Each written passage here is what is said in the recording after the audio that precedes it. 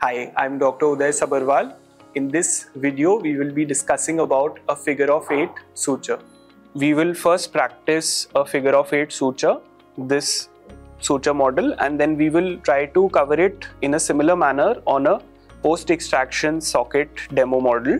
So it's a distinct suture which allows you to achieve great approximation of the tissue using a series of two simple interrupted sutures. So basically your needle passes from the buccal to the lingual or palatal direction, and then you move the needle back without engaging any papillae and move it again in a buccal to lingual direction, as you can see here.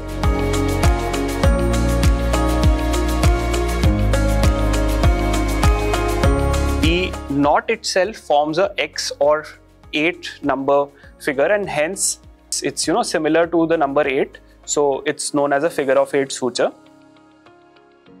So once we've closed or tied this suture, we can see the approximation that we get, and once we've cut the knot, you can see what the suture looks like in a figure of 8 and why the name is figure of 8 sutures. Now we'll see the same on post-extraction model. So here we are moving in a maxillary model from the buccal to the palatal direction,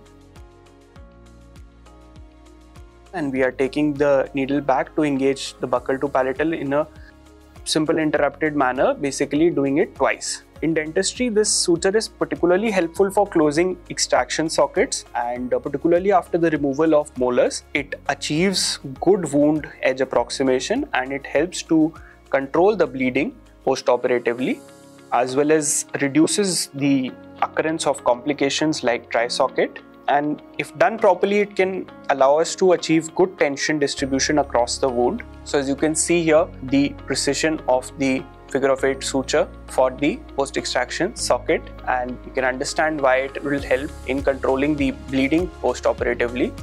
The X-shaped structure or the structure resembling the figure 8 is also seen here.